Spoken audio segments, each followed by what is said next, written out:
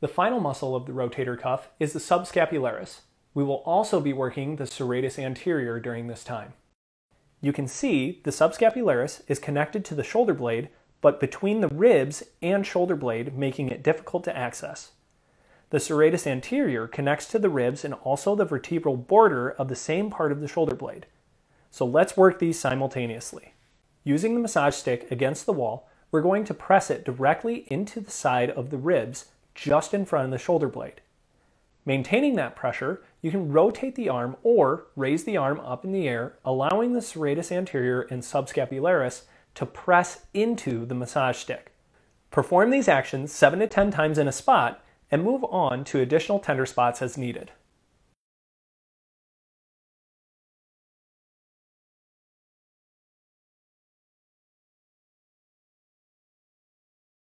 The pec major originates from the clavicle through the sternum and then inserts outside on the humerus. The pec minor inserts from the 3rd, 4th, and 5th rib up to the acromion process. When these two muscles are over-facilitated, they pull the shoulders forward. So let's take a look at how to release these muscles, enabling you to pull your shoulders down and back to the appropriate alignment.